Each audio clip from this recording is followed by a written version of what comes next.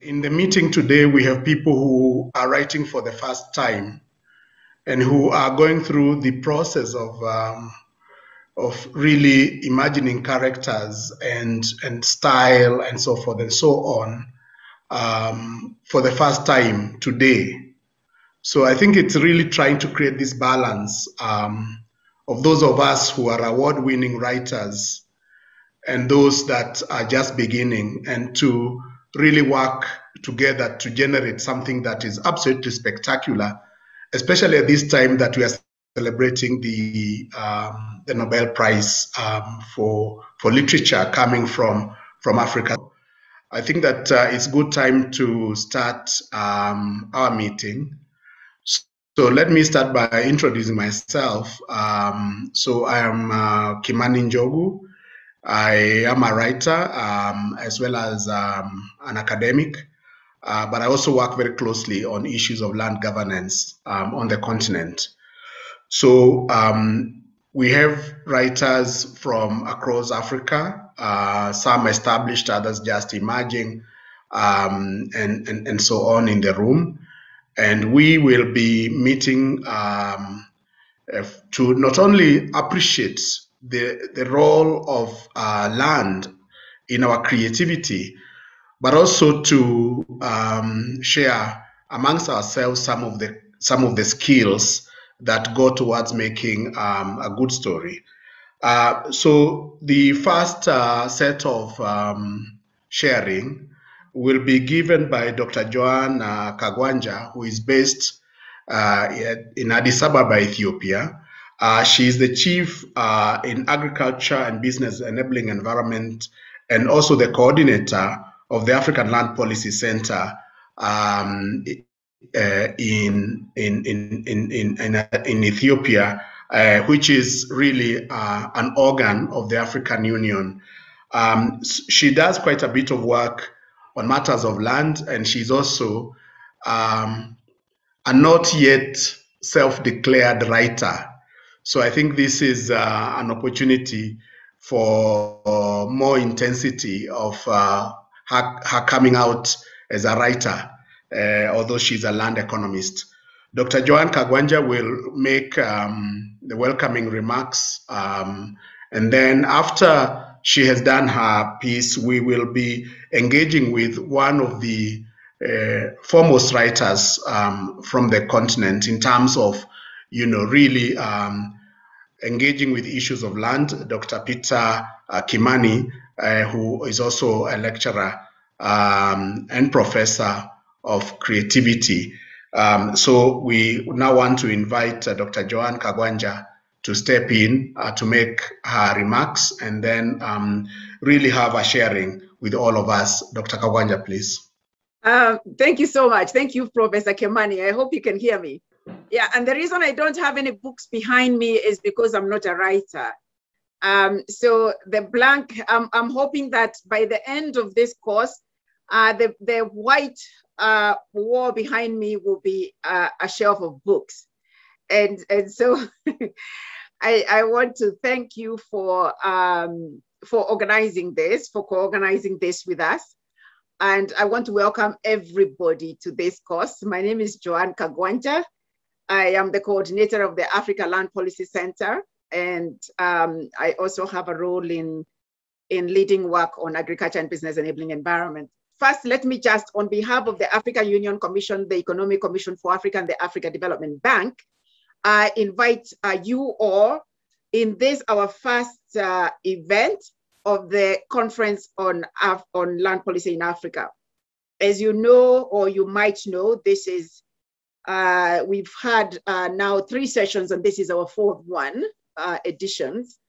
And we've had very interesting themes, but not as interesting as this one, I would say. We've looked at issues of agriculture. We've looked at issues pertaining to corruption. I've been able to very well articulate the linkages between land and those issues. But stepping back a little bit to who we are, so that we see why this theme is so important to us. In 2006, the African Union Commission, the Economic Commission for Africa, and the Africa Development Bank came together because we recognized that land governance was being spoken about by others, especially on outside of Africa, and that Africans did not have a voice, a united voice, to speak about land governance in terms of an ownership of an agenda. And so it was very important that we generated knowledge that would lead to an agenda where we would say, this is who we are, and this is how we want to manage, this is how we should have been managing our land, this is how we want to better do it, this is how we are going to do it, and we are inviting others to join us to do that. And so the Land Policy Initiative came to being in 2006. And since then, we've had quite some successes in terms of raising awareness of the issue, but also garnering political will, where we've had at the AU summit level a declaration on land that has committed heads of states to lead land policy processes, but also to enhance human capacities and institutions that pertain to land, but specifically to address issues that pertain to the rights of land for women, because that across the board seems to be a challenge. Institutional capacity seems to be a challenge, and a few other issues were identified, especially in our core document, the Framework and Guidelines on Land Policy in Africa. And since then, we've then decided that there are certain platforms that need to be established in order for us to make enough noise around the issues, but also as a basis for bringing everybody on board. And so the Conference on Land Policy in Africa was one where we said, look, African scholars, African scientists, they do publish out there on land governance issues, but they don't publish somewhere on the continent in a united way. And we wanted to make sure that A, we had a journal, and we do have one now, and B, we also have this platform where we meet every 2 years. And it's not just for scientists, it's for persons that like yourselves, like myself, who are practitioners, but also writers and others, journalists, but also our traditional authorities and others who come to this space. And so this year, with the theme that we have, because in line with the AU theme, it's a challenging one for those of us who are economists, obviously. And so we brought on board excellent people to help us out here. And then there is yourselves, who are all very, many of you well-renowned writers, who maybe you didn't know it, but you write a lot about land in your writings, and you are connected to us that way. And we would like to connect a little bit better on that.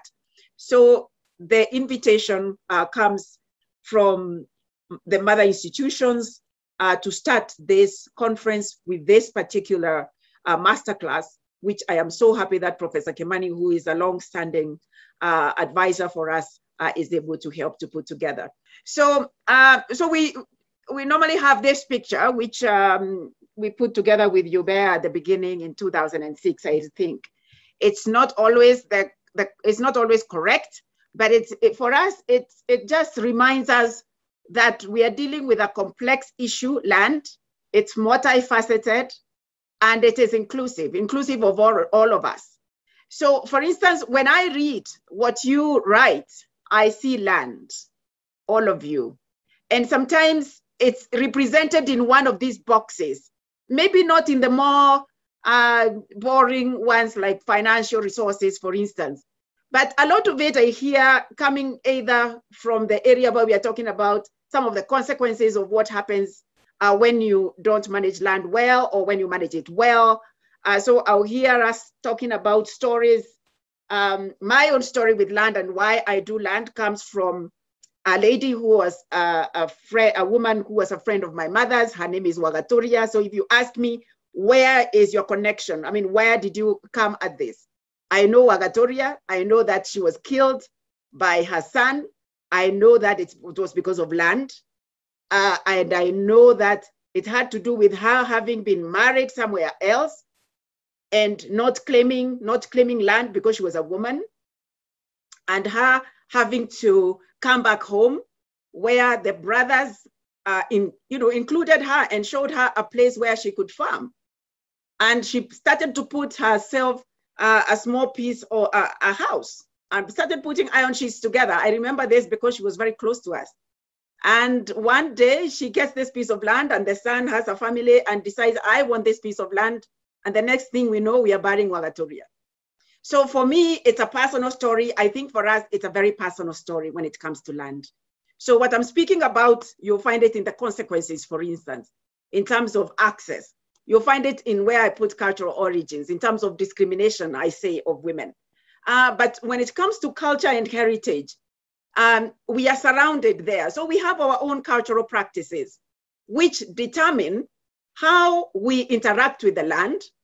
In terms of the cultural practices that we have, we know that they are on the land, we know they are based on land. We know that when I have my locks, for some of us, we put soil or clay on our locks. We know that it's ceremonial in terms of the way that we look, the way that we decorate ourselves. But that we also have our politics around the issue of land and who owns it, who doesn't, who can allocate it, who can be given land, who cannot, who can be included in conversations around land. And the fact that if you look at most people in political power, they would want to amass land, they would want to own some land. It's our identity, it's cultural, it's spiritual. And so at the Land Policy Initiative, for us, land is all those issues. It's about our spiritual, our cultural, our economic, the basis for our economic growth and our economic livelihood. It's also about how we interact with each other, but how also we conserve that which is important to us, including land, water, and other resources. But when we look at our cultural practices as well, we do see practices that could be discriminatory, and especially as land is becoming scarce, and especially because of urbanization, because of commercialization, because of so many other things, where if you didn't need to secure your land then, because your neighbors knew who you are, that you do need now, because your neighbors could be the very ones who are invading in your land, especially as it becomes smaller or they see value in land and start selling it. So the issues of documentation of land become extremely important, for instance. So when you are not secure, before we were secure because your neighbors knew who you are, and it was important that all of us take care of each other. But as that changes, and I know you write about this all the time, as it changes, it means that we have to look at land differently and how we secure it differently.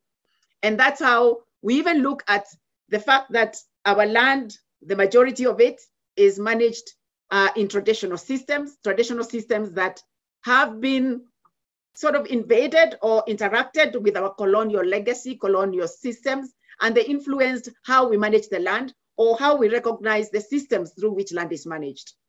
And so the less the recognition of these traditional systems in statutory law, in our writings, in government, in policy, the worse it is, because these systems are still legitimate to the majority of our people. And so in the Land Policy Initiative, as at the AU level, the first thing was to recognize that the traditional systems of government are indeed legitimate systems of government, whether you like it or not, whether they are positive or negative, and that they are recognized as such by our people, and they need to be recognized in the context of our laws and policy. And so the complexity that comes from the pluralistic nature of how we manage land is one that we are trying to recognize in the written law, for instance. But then we also look at the fact that when we came out of, when we fought for independence, we were fighting for land, mainly because land had been taken away, communities had been moved around, they had been displaced. That means you were displacing people's spirituality in a way, their culture, their economic well-being, their political well-being. You were displacing that in some ways and changing it and shaking it around. And then there was a formation of new kinds of arrangements with that regard. And so when we look at then what did we do as African states post-independence, we didn't do that well because we did not really recognize that the land that we fought for the people, for our people, and we started seeing a creeping in of elites capturing land and many, many other aspects of poor land governance that then led to disenfranchised communities and a lot of that. So when we came at it, we said, what can we do? Where is our entry point? And our entry point is one where we are looking at our policies, our legislation again, and how it represents the specificities of what Africa is, but also looking at how responsive the systems of administration are. In places where you have the traditional governance, how prominent is it in facilitating good access to land? And how can we bring into, start bringing the changes that need to be made with our traditional authorities, particularly for us through the Forum for Africa Traditional Authorities, so that some of the practices which are negative can be diminished, or so that we can have, for instance, access to land by women and other people being brought on the table to discuss issues of land, pastoralists and people and youth and others.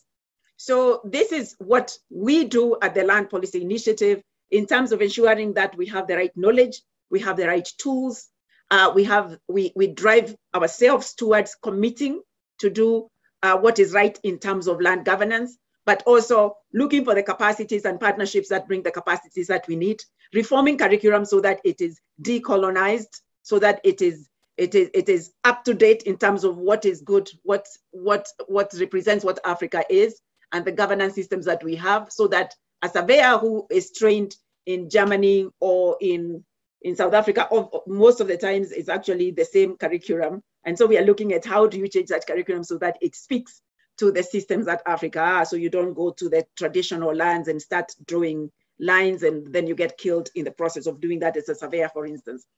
So what we are saying is, how do the stories that are coming out of the continent then are relating to land? And I think they do relate to land, but what I read, a lot of it, again, comes at it from the sadness, from the joys, and from many issues that pertain to how we, our culture, our spirit, our politics, the economic aspects of what we do, that which we do, how we farm, how we take care of our animals, how that relates to land, and the stories that come out of that are those that we hear, whether it is issues of conflict, issues of urban development and living in the slums and coming out of those slums and either just succeeding or not succeeding or whatever it is, whether it is issues of corruption. I just wanted to say that you'll find yourselves and the stories that you write most probably in some of these boxes. And hopefully this conference is going to help us to tie the box, to tie the dots, and also bring to the attention of policymakers, bring to the attention of those that have the power to start making changes, and especially to facilitate the arts and to recognize that our culture is indeed and can be the basis for socioeconomic development, for the basis through which we address issues of climate change and conserving our resources, issues of ensuring that we don't leave communities behind and that our land is actually benefiting our communities today, but also in the long term, in terms of looking at communities beyond today, this century, but also the next. Kimani, if I can stop here, because I want to listen more than anything. Mine is really to say I'm thrilled to be part of the course, and I will remove the hat of coordinator and now become a student and start learning from everybody else. Welcome everyone, and I hope we can reflect and learn. Thank you very much, Joanne, for bringing in very rich ideas into this creative space. I really liked your reference to the colonial period and the post-colonial period and the ways in which decisions that are made affect communities. And the person who is going to guide us into that terrain of creativity is Dr. Peter Kimani, and I must confess that he's not a relative of mine. We are not related. We met most recently as adults, as writers, and Dr. Peter Kimani is an author of The Dance of the Jacaranda, which is a New York's New York Times Notable Book of the Year, and also editor of Nairobi Noir. He is a leading African writer of his generation. He has published 3 novels, including Dance of the Jacaranda, and quite a few other, writings, beyond the novels, I must say. He has taught at the University of Amherst and the University of Houston in the United States. He chaired the 2019 Kane Prize for African Writing, which is the continent's preeminent literary prize and mentorship program. And his latest effort, Nairobi Noir, which was released in 2020, is a short story anthology featuring generations of writers. Let me also say that he's a professor of practice at the Aga Khan University, and has really been teaching creative writing globally. So it's a privilege to have Dr. Peter Kimani with us today to take us through the craft of writing. And I must also say that in the most recent months, he has also worked with writers from across the continent on writing sustainable development goals creatively. So really, this is a continuation of this level of engagement. And so, really welcome and take us through this craft of the imagination. And now the ball is in your court, Mwalimu. Thank you very much for your kind words, and Joanne for your very rich introduction. And good to see a few old faces from the other project. So I think this is what it means to have a community of writers, because we write in isolation. We desire and deserve communion with fellow writers.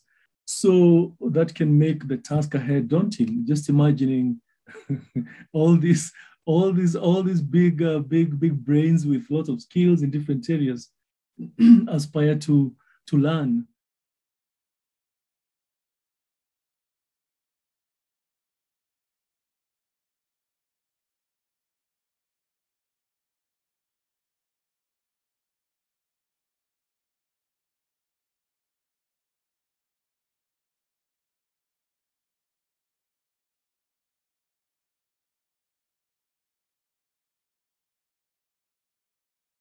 We're going to start by deconstructing those 2 pieces, because while writing is impulsive, it is creative, it is also logical. So we apply mathematics. You might consider this as applied mathematics. So we go from the known to the unknown. So for us to be attempting to craft creative stories, effective storytelling, we must know what constitutes a good piece. So that's where I'm going to start by deconstructing those 2 pieces. How those 2 writers are in conversation, how those 2 pieces are in conversation. So having heard what Joanne advised us about the context in which we can springboard our imagination to think about our communities, about families, this is a good, these 2 are very good examples of what they call Bildungsroman. So it's a German term for early development. We have what we call young or initial years in life, and how we envision the world. So the development of the young writer or the young protagonist in the story as a representation of this evolution of a community or a society. But you don't have to worry about the technical term for now. We need to maybe unpack the stories. Maybe we'll start to just dive into Down Second Avenue. And so today we'll go through these 2 stories just to understand the mechanics of putting them together. So we unpack them first, we understand how they are put together. And my reading of this book, maybe many decades ago, was very, very, very, very rewarding. And reading it again this past few weeks has been very refreshing. So it was published in 1959. These are the heady days of independence, Ghana, first African nation to be independent in 57. Things Fall Apart is published in 1958. And then you have, and that's in West Africa. And in the South, we have Down Second Avenue. So this is what we need to appreciate. The social context of a book is vital. We cannot write as though we inhabit another universe. We do actually have the license to do that because we have science fiction, for instance, and other variations of imagination. But this is what you call realism. So it is premised on an existing social condition. And what Eskiem Falele is doing here is to articulate for us and for the world what it meant to be Black in South Africa in 1959, a decade after the institutionalization of apartheid, which meant Blacks, whites, and coloreds had different spaces, different suffrage rights, different areas of residence, and that meant even social interactions were limited. And Falele, writing his memoir, attempts to explain to the world what it meant to be Black in South Africa in 1959. So that's very crucial because Ngugi similarly, his book published 1962, only 3 years after Falele's memoir, is equally important. So in 64, he got Whip-Not Child published, the first English novel from East Africa. And in 63, Kenya becomes independent. So again, you can see the two writers are coming from similar social political conditions. South Africa is in the grip of apartheid, and Ngugi, we have chimes of freedom with December 1963 independence. So he's almost writing his nation into birth through writing. Mfalele is, getting the Black story, the Black experience to the world after a decade of suppression. And what we know would last nearly another 40 years before Mandela's release from prison and ultimate election to presidency. So these contexts are important. And what we have to now return to the brief appreciation of land and its intersectionality with all other facets of life is that we write as creative writers. We do not write as policy makers. We don't write these as policy briefs. We write these to engage with the world so that the issues are going to emerge, within our writings. So, which takes us to that very basic question. So, what comes first, the story or the message? Let's get this clear, and I'll say it slowly, deliberately so, that a message is important in a story. But the story is more important by far because it has to bear the weight of the message. I'll let that sink.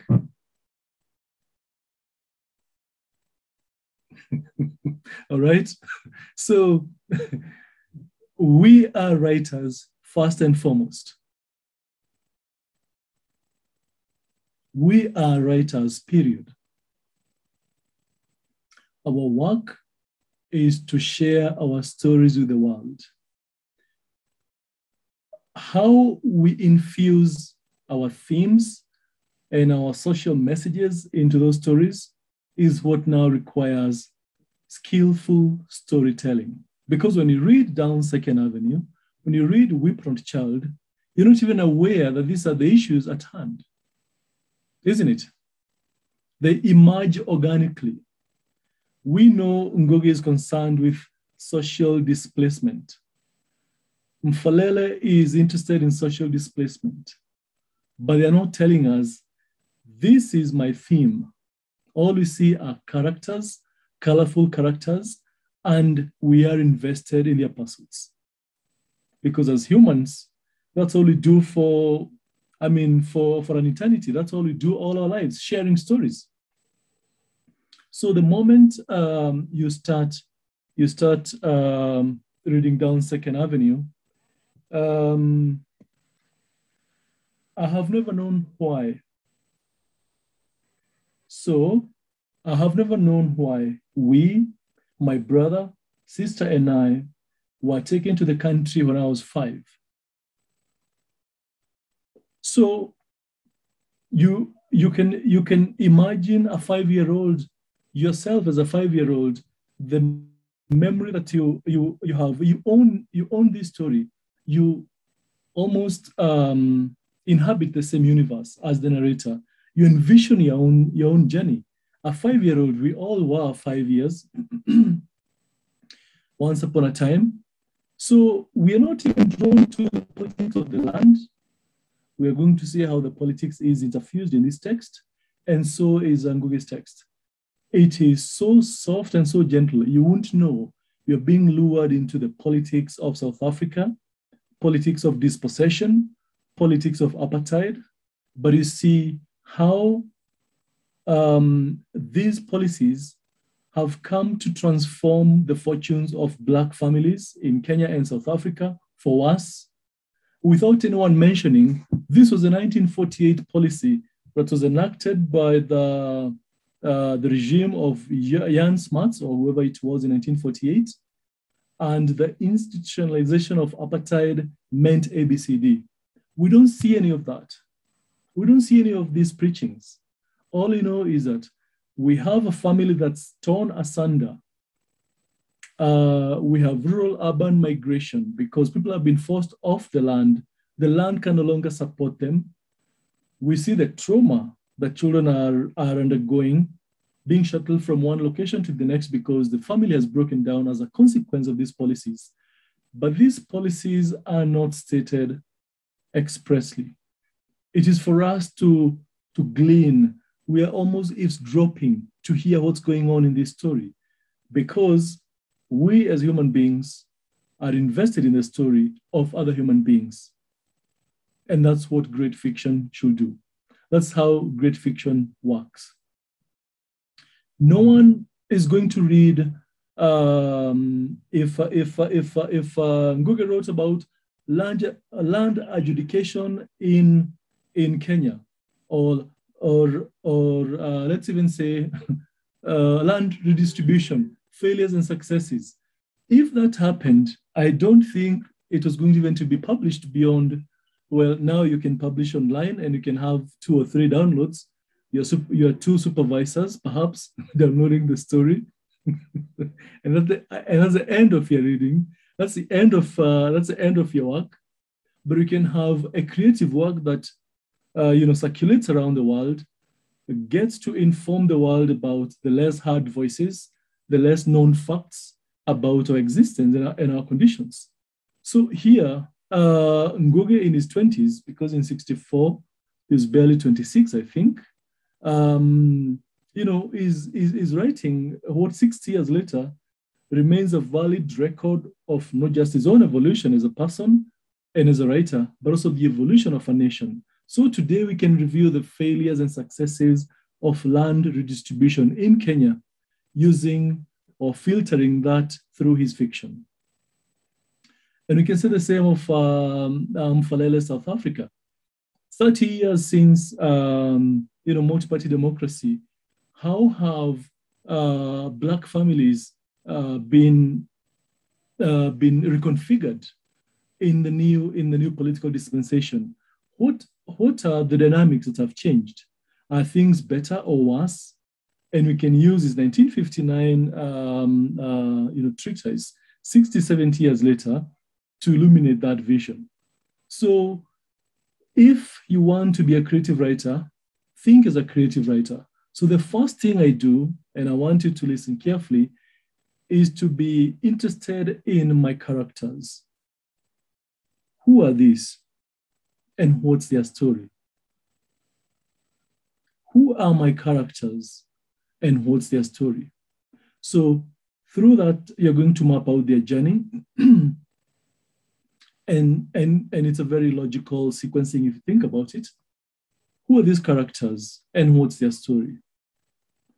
Well, no one is going to read a book with a blurb on the side that says, you know, a decade after apartheid was enforced, how have Black families in rural Transvaal or whatever region of South Africa, how are they coping? Instead, we see how the characters that he narrates here are impacted by these large forces of history, how their fortunes are transformed for better and for worse. And through that journey, we come to understand the architecture of apartheid and its insidious way or ways in which they continue to impact society to this day. We're going to just pay attention to how effective Eskom Falele is in his opening page. What's the most dramatic? What's the most vivid? What's the most effective way in which he has communicated his beginning? Because the writer has to think as a fisherman. So you have to have your bait, you have to have your hook, you have to have your line. So we know this guy is 5. And he's already facing social displacement. He doesn't know why because he's too young to comprehend. But that's already a very curious first line. So when you think of great first lines, think of ways in which you can hook the reader in. And even Falele, by opening this line the way he does, and then goes to explain to us the filial ties. So we know he's staying with his paternal grandmother, who is not particularly kind to him. We know the ear. The way those facts are fused together in that paragraph is what compelling writing constitutes. So I have never known why my brother, sister, and I were taken to the country when I was 5. We went to live with our grandmother, paternal grandmother. My father and mother remained in Pretoria, where they both worked. My father, a shop messenger in an outfitter's farm, mother as a domestic servant. That was in the autumn of 1924. Well, Mfalele is very, very, very skilled in maneuvering all these, what constitutes biodata, these biographical information. But then we don't feel like we're being fed with facts because you already have the introduction that takes us to another time. So when he was 5, and these are the shifts in his family. But you can see the clarity with which he writes. When he says we, refers to this trio, he and his siblings. So good writers must remember to clarify all the time. When you say you, we, who do you mean? So he is a writer of clarity, great clarity. He reminds us, it is my brother and my sister and I. And but that paragraph ends there. The biography that we are dissecting here. We don't get to know the age of his siblings. It will be revealed way into the story. And then when he writes about that taken to the country, he doesn't talk us about, he doesn't take us through the country at that moment. It is in subsequent paragraphs that we hear now the location. So, in other words, information, do not give your readers informational overload. You drop information sparingly. As I said, when you read this story, you're almost eavesdropping to hear more about these characters because you're invested in their pursuits. So when you think about now that one paragraph, that is a solid introduction to some nearly 250 pages of fiction, there are a few things that he's doing that are important for us to learn from. One is that you do not crowd the page with characters. Do not crowd your page with characters. So I've read fiction from different corners of the world, and I'll find easily in a short story spanning some maybe 10 pages, that's like 3,000 words, I have like 15 or 20 characters.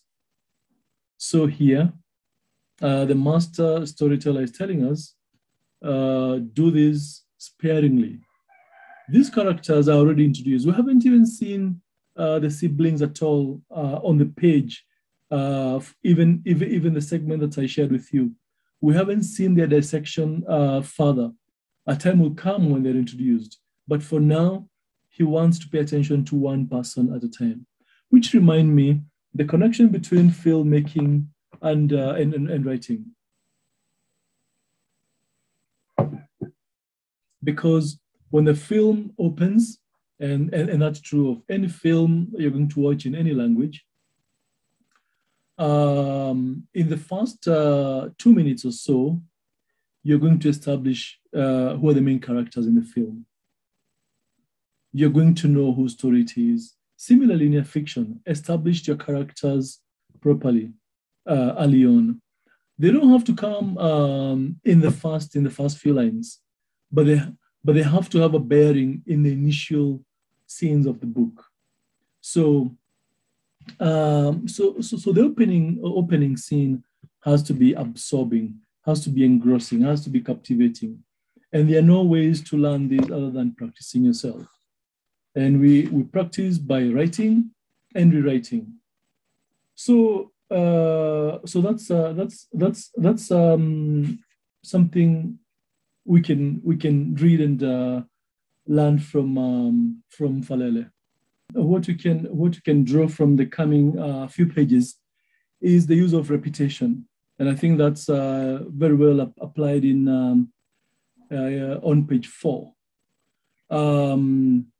So having experienced a trauma of this granny separation from his own parents, we see the narrator finding solace from animals.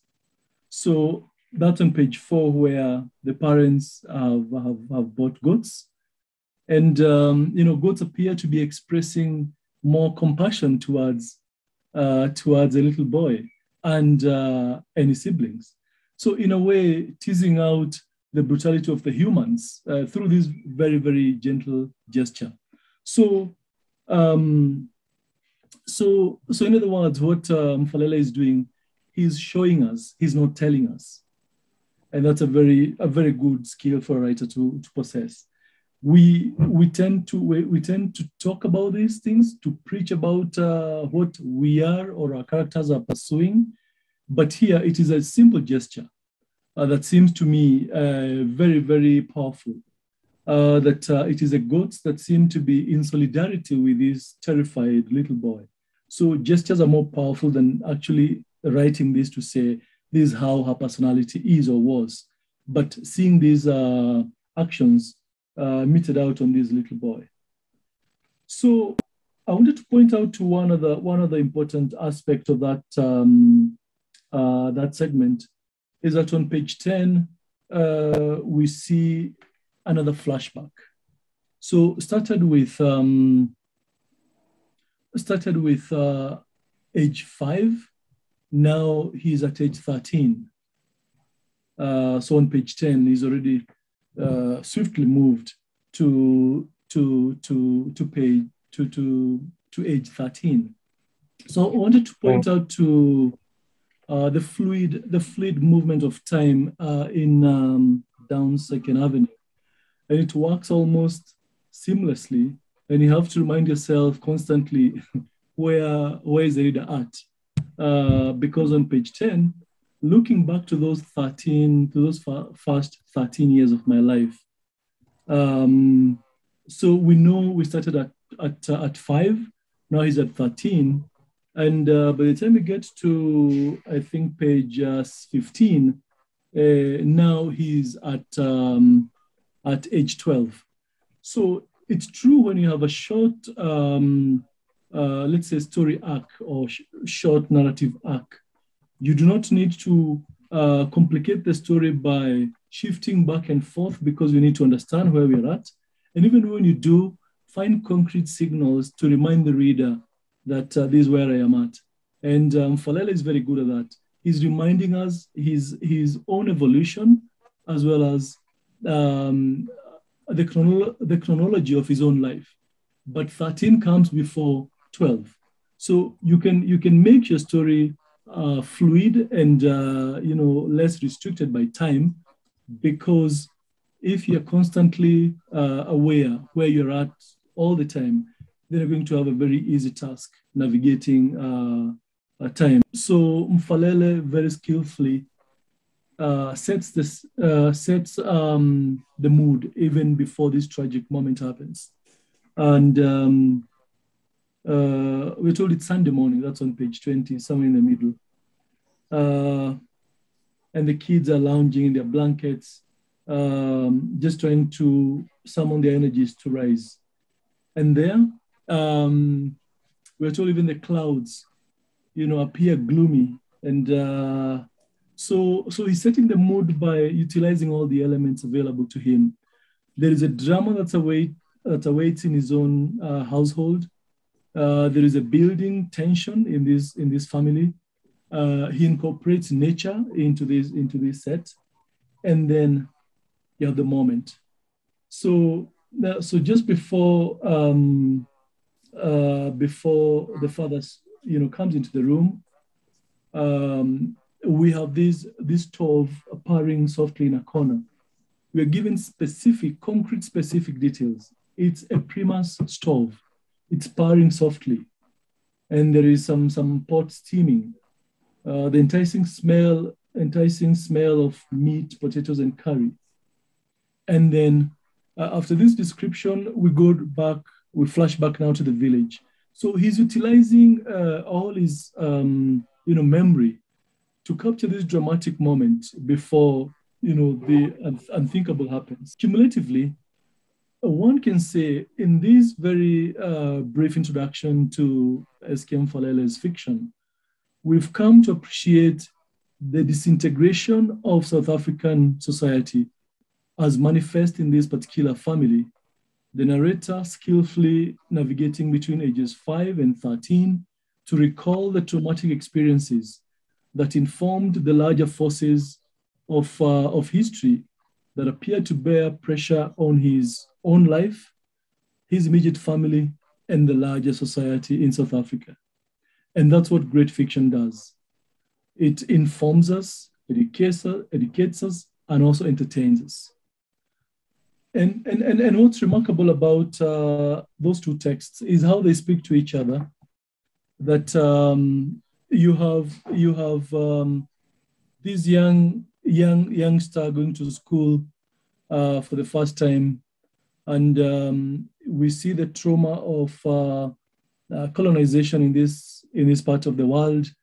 The father is a tenant living off another Kenyan family land, but through the story we get to know that the land even that's owned by this British settler, once upon a time belonged to this community and this family directly. And the moments in which this man is standing, that is Njoroge, the main protagonist, the moment the father is going through the motions, tilling the land, almost fondling the soil, and he is invested in its future because spiritually he's connected to the history of the land.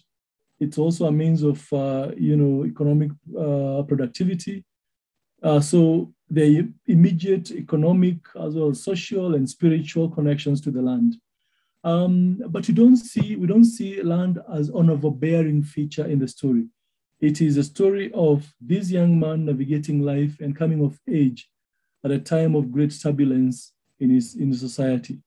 So when you read, it is the burgeoning relationship between Njoroge and Mwihaki. You see him trying to navigate this very complex terrain because these large forces of history have disintegrated his family and the larger community. But it is not an overbearing fact.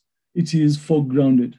So it is a human story that we are invested in. It is a human pursuits that you're invested in. And that's what cumulatively drives us to appreciate the story. Although it's about dispossession, social, cultural dispossession, as well as economic dispossession, one can say it's the same forces that are pushing the villagers in South Africa away from the village to go look for, paid work. Same way that this man, Ngodo, who is Njoroge's father, is trying to make a living under the household of the Howlands, the British settler, but also aware of the history of, dispossession, because the farm that he's employed to work today and get paid once upon a time belonged to his clan. And he has these delusions about being, compensated and finally accessing the land and taking charge of it. So very interesting, two visions of the land, one from the south, the other from the east, using children's memory to recall these struggles and how they inform what has happened today in Kenya and South Africa as a mirror of the fictions that have been created by these two great writers. In Nairobi, most evenings, especially on weekends, friends are likely to call each other and ask, what's the plot? I don't know if people say that in Lagos, in Harare, in Addis Ababa, in Ohio. I'm sure when you say, what's the plot? You're being invited to share the plans for the evening. So they're asking, what are your plans for the evening?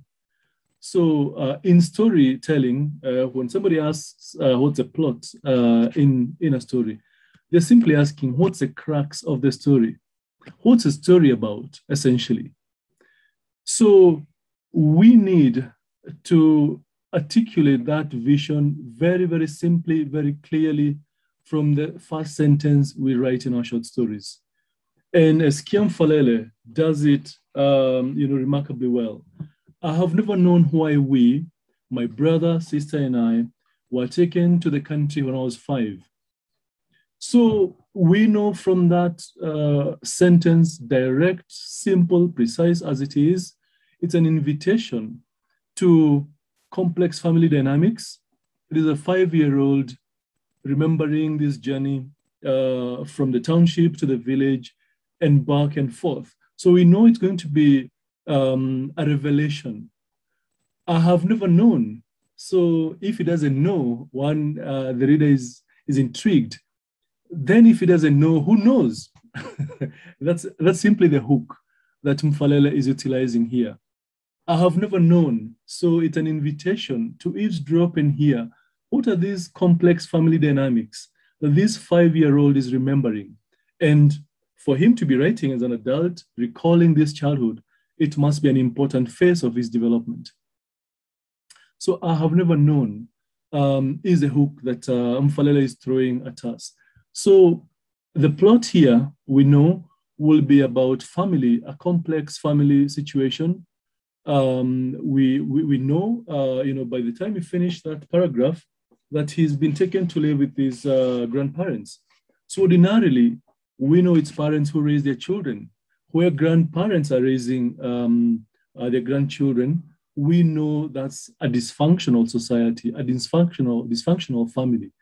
So the plot here, just by even without going to the book blurb, we know it's going to be a revelation about a difficult childhood navigated in different situations in a difficult environment in South Africa as it comes to pass. So Ngoge's story, the story premise is equally simple. It's about a young man going to school in the shadow of war in colonial Kenya. So the land issue, of course, is at the heart of colonial settlement, because when you read, you're going to find this is a community, pushed to the periphery to make way for the white settlement, or what they call the White Highlands. If you're writing about, 6 pages, short story, what would be a good number of characters to have? Characters are, the engine of the story. They move the story for you. We can have as many characters as 10, but one has to ask, what are they doing on the page? What's their role? And if someone is performing a role that can be performed by somebody else, can you have this one individual perform multiple tasks on the page so that you don't have a crowding of characters? So that's a very important aspect for us to know. But then they need not perform equal or similar important roles of equal importance. So in other words, you have to have your main character or main characters. In a short story, I think you cannot have too many main characters, otherwise it's going to be confusing. Who do we get invested in? So you have to be very judicious. Who is the main character? And I think this is where films teach us a very simple but important role. That when you watch a film, within a few seconds, you already get a sense who is going to be the main star of the film. So when you have a large cast of 5 or 6 or even say 3 characters with equal roles or similar roles on the page, we might not be able to tell immediately whose story it is. So you're going to know from your own material who is going to be the best to drive your story. So of course, you have a plot line, you have characters, then you have to think about how do I get the story going.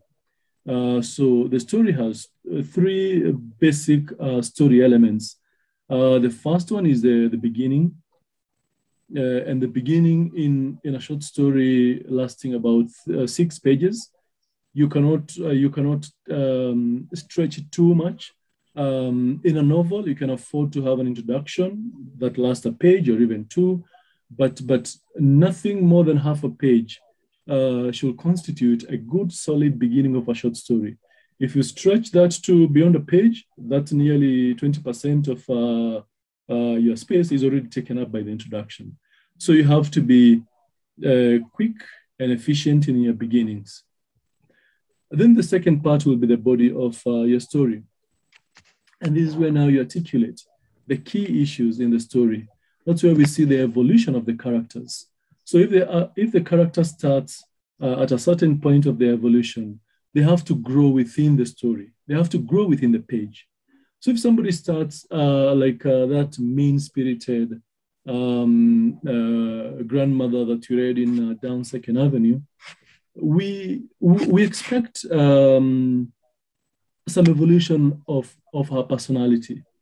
Maybe we'll be coming to different ways of resolving those tensions, but she cannot remain static, mean and smiling, occasionally indifferent to the needs and aspirations of these youngsters. We need to see her evolve within the page. We expect some growth and evolution. Same way we say people are changed by the circumstances, they cannot remain static. And that's what a good body of a short story should do. And then we have the final part, which is the ending. What good endings must do is to actually end the story. So there are many ways of ending the story. And one is also potentially resolving central conflicts in the story, or the major elements that are at odds with the characters. And that could mean people coming to terms with the circumstances. It could mean people having a change of heart. Maybe it's a very, brutal human being like that granny in Down Second Avenue. Maybe, changing her ways and perhaps you can say getting redeemed, her life and her personality becoming less dangerous to these young wards. And it could be perhaps people just conceding that that's just the way of life and living with those circumstances. So there are multiple ways of ending the story. And but crucially, actually, we need to leave the reader something to think, something to ponder. It's not necessarily that they're asking for more. Well, they do ask for more in that sense because they have continued the story in their own processes. They're thinking through the issues, and they're motivated to consider other possibilities. So good stories leave us with some food for thought. So when the story ends, there will be some culmination of conclusion, but also leaving the reader something to think through and to perhaps appreciate that there is an important lesson the story was trying to teach or to communicate. But you have to end the stories. So, well, that said, I have to tell you, there's some stories that have evolved into bigger, works of fiction. I know quite a few novels that came from short stories. Chimamanda's Half of a Yellow Sun evolved from a short story, and she went back to the story and found there's so many things I need to know in this story. And then she expanded that in a few years. She had one of maybe the best work that she has produced. So they can be a beginning of something bigger. But for the reader who is reading and immersed in this moment, they need to get to finally comprehend this story has ended. Which is to say, coming to the craft of the story, we have to know our stuff very, very well. Just beginning a sentence, we know that should be a signal to what the story shall be about. And then we have to be more spare, we have to be more economical with our words, because we have a lot to say in very restricted space and time.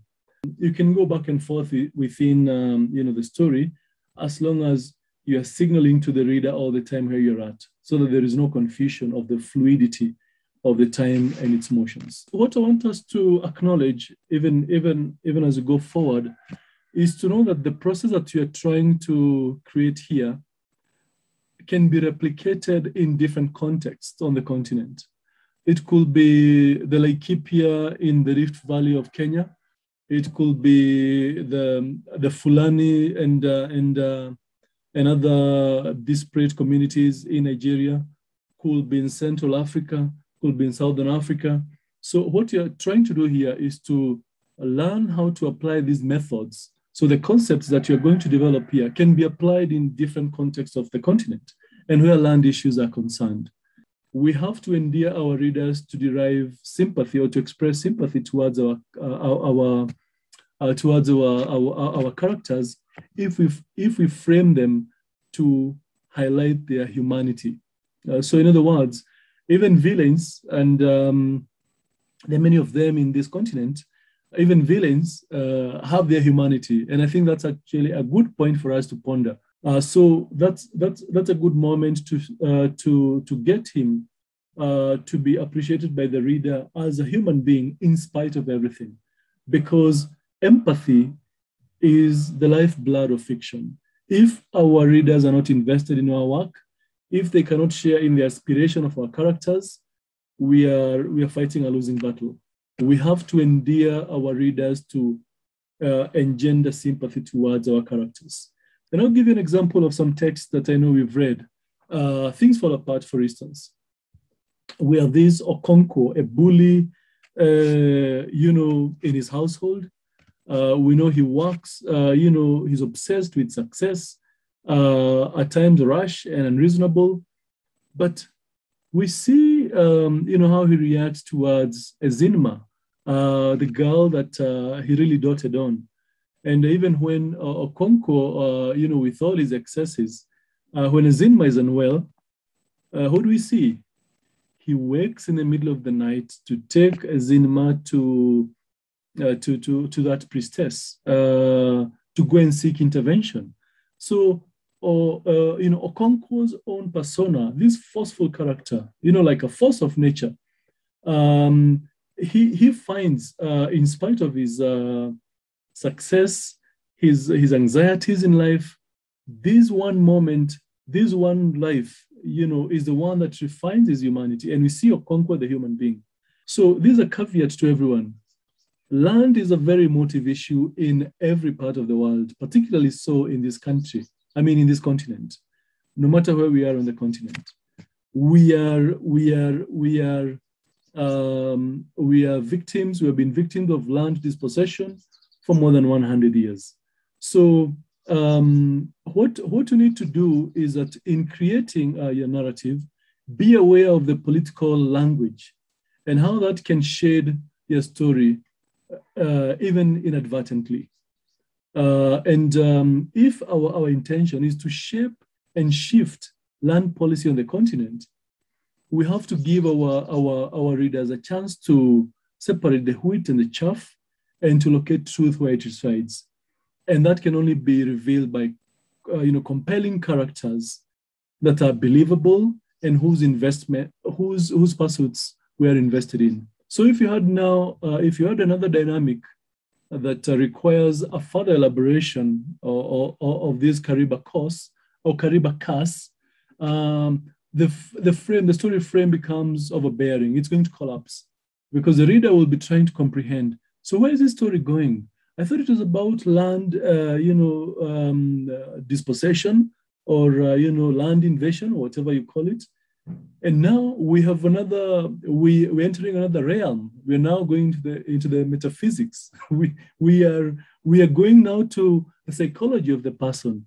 So the story tangent might shift completely if you crowd too much information in one short story, because we have to remember we have a limited space, 6-7 pages. And if the plot is way too complex, then we're going to outrun our space. And then we'll be left with lingering issues that are unresolved. So we need to keep our plot lines precise, not simple, but precise. And they're going to unfurl in their complexity as we go. So the body of the story has to pack a lot of information.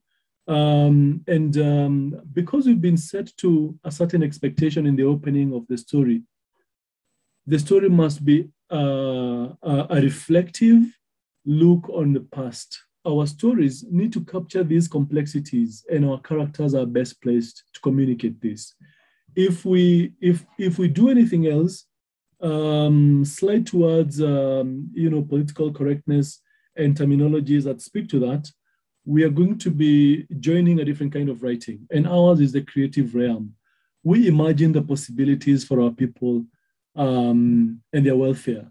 So land rights in this continent have maintained that trajectory, whether you're talking of east, south, north, central, all parts of the continent. We have not had a proper restoration of land rights to those who are dispossessed at the onset of colonization in 1880s. So 150 years later, we are still wrestling with the same issues. So what Ngoge and Mfalele are teaching us, we have to find a vehicle that moves our story forward. So it is a pursuit of education in the case of Ngoge's Whip-Not Child. This youngster navigating teenage in the shadow of the liberation struggle. And we see how his family fortunes are impacted upon by this moment. So it's a traumatic experience. And through him journeying through school and home, we see how he tenderly moves, not just developing physically and mentally, but also growing awareness of this history of dispossession. Similarly, Mfalele moves from Pretoria to the slums and back, in pursuit of education. In a restricting environment, apartheid is in place. And through these shifts of a child growing and coming of age, we also see the growing pains of the nation that is South Africa. And in a sense, to this day, you can use his lenses to filter the present day challenges of South Africa. The black-white divide is still in place. You might be free now to move from one corner of the country to the other without requiring an ID, which also happened in colonial Kenya. But Mfalele is showing us we have replaced one form of oppression with another. Now that people can move freely, what about economic disparities? They are still in place. And land, remember the chief is the one who has access to land and can choose whom to grant. Mfalele's fiction 60 years later, or maybe, 60 years later, is as valid and relevant as it was when it was first enacted. So this is what good fiction does. Writers are seers. They can peer into the future, anticipate challenges of the day to anticipate the future. And for now, they're using their history of oppression to capture that moment.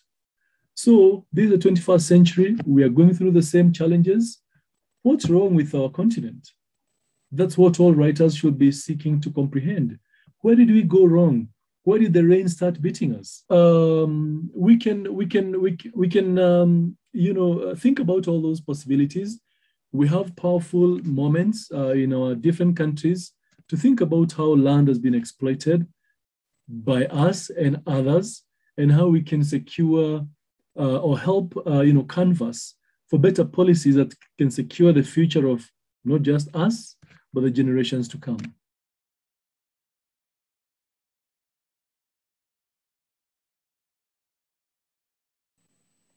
So the length of the story, and we have to remember to return to this question again and again, the short form requires a lot of discipline because it's the most difficult to write. In 3,000 words, you have everything that you need to say and it has to be said. So I don't think it's a few words though. If Mfalele and Ngugi are teaching us anything, you don't even need paragraphs to set up your story. Could be one sentence. So same way, longer pieces of fiction will entice us with a hook. You can write very, very economically and still do a great job in just highlighting a moment. We need to remember that we shall be expecting a seamless flow of our story. It's up to the reader to be eavesdropping and hear where the story is going. And remember, readers are willing to work for their meal. They are willing to get to understand the story without being spoon-fed. So in other words, there won't be a moment when we are pausing to signal, and this is a vital part of the story. We expect them to be absorbed in it because they have been hooked from the beginning, and then they'll be picking fragments to gain understanding of our stories. So what we need to do to help us in the process is to make things clear enough. So how do we end our stories? So we know we have to resolve the central conflicts within a story. Unlike policy documents where we say, in conclusion, we propose the following. One, a special committee should be established to conduct comprehensive analysis of all the losses, the key beneficiaries, and their affiliations with the government. 3, the banks that were involved in taking these assets. If you try that, that's not how creative writing works, because we use creative writing to highlight, human conditions.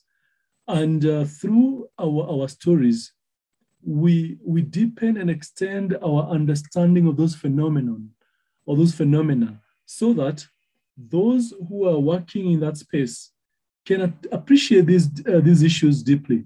What I want us to do, and do it effectively, is to use simple storylines to convey complex societal issues.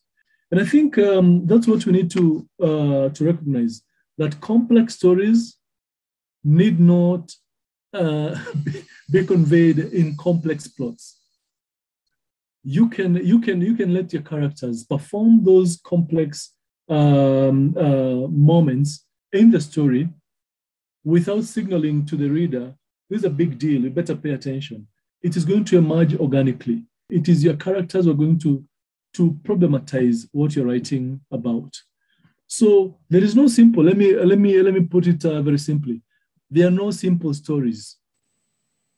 There are complex characters who can perform important tasks within the story to lead us to a meaningful appreciation of the issue at hand. So I think if you want to have a complex analysis of society, your characters have to be immersed in what they're doing, and then the reader can be sympathetic towards their pursuits and lead them to appreciate the larger issues that you're articulating. So POV, point of view. So you're going to choose how to narrate your story. So first-person narrative like Mfalele ensures close proximity to your material. I left Nairobi on a bleak Saturday morning to pursue what became, a nightmare of a lifetime. Well, it's a cliche, nightmares, but it is I have never known why we left Pretoria to go to the country. So when I was aged 5. So it's going to be an intimate portrait of a family, and the narrator is immersed in the pursuits of this family. I have never known. So it's going to be a revelatory journey.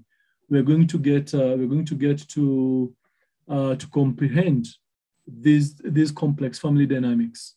So if you use a third person, what you call third person POV, they left or he left Pretoria to return to his, he has never known why he left, why he and his siblings left Pretoria to go to the country, whatever direction. So you see, there is no intimacy when tried third person. We are not inhabiting that intimacy. We are distanced somewhat. So if you choose to narrate from first, second, or third point of view, it will be determined largely by the proximity that you want to establish, the distance, literal distance between you and your material. So I do this myself. I write different from different point of views, and then I try to look at the different rhythms to my text and decide which is the most effective. So that's what I would propose you all do. So if you're writing, first or second or third person, try vary a few paragraphs and see how it reads. So there will be limitations to each choice. So for instance, when you say I'm writing in first person, that means you're not able to inhabit the minds of the other characters. All right. So I have never known why we left Pretoria to go to the country when I was aged 5. So that means we cannot think, we cannot get into the interior thoughts of these other characters. So it's a granny. We just see her silence. We see she doesn't smile.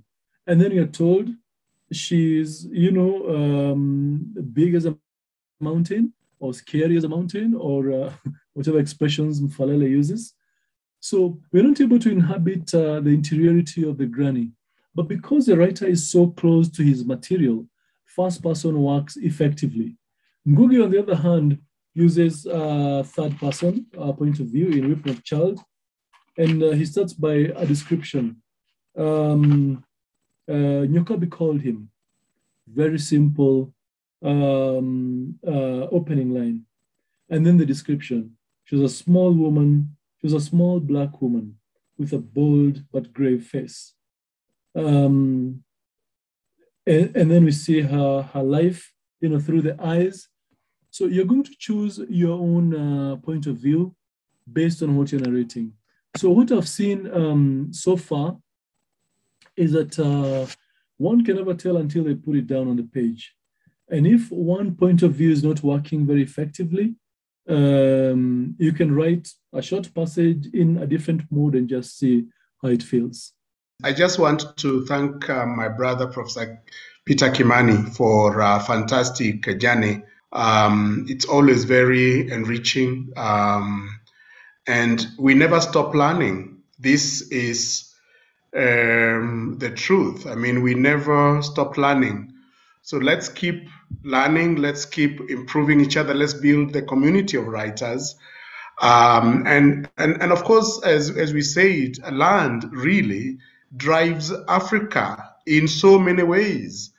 And I think there is an opportunity for us to look at land as a resource for our imagination, not just because of the landscapes and the diversity that the continent has, but also in the ways in which land drives our politics, drives our social interaction, drives conflict, drives all sorts of things. But of course, as Peter said, let us go for the story so that those big issues are told rather creatively, other than as if we are in a church sermon. Creativity in all domains of life, whether those domains are in governance, in urbanization, in all sorts of things, creativity needs to be visible. And I think that you are very creative people, and you have this amazing opportunity to shift the discourse on the role of arts and so on in a very creative way. So thank you so much. Thank you so much. I have myself enjoyed the course. I was very quiet out of fear of saying anything that makes absolutely no sense. But it was relatable. I mean, even for me, there was a lot to draw from and to learn, and it was broken enough down for somebody like me. So I just want to thank you, Professor Kimani, for that. I'm hoping that we have all drawn inspiration from the course and gained a few tips as well that will really help to improve the stories, but for those who are starting to write, also to start writing new stories. And I hope that you'll be inspired to continue even beyond the conference, writing about issues that pertain to land, and also challenging those that are in positions that allow them to do better.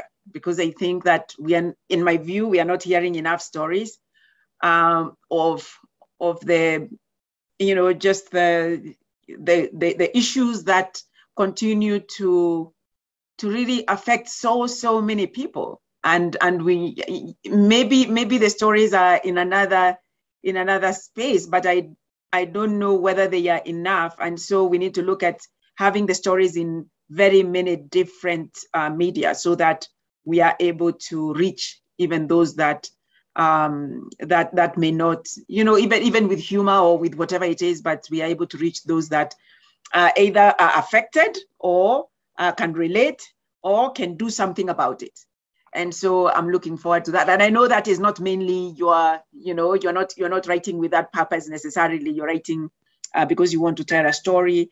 But I'm hoping that in the context of writing that story, the message does fall on the right ears.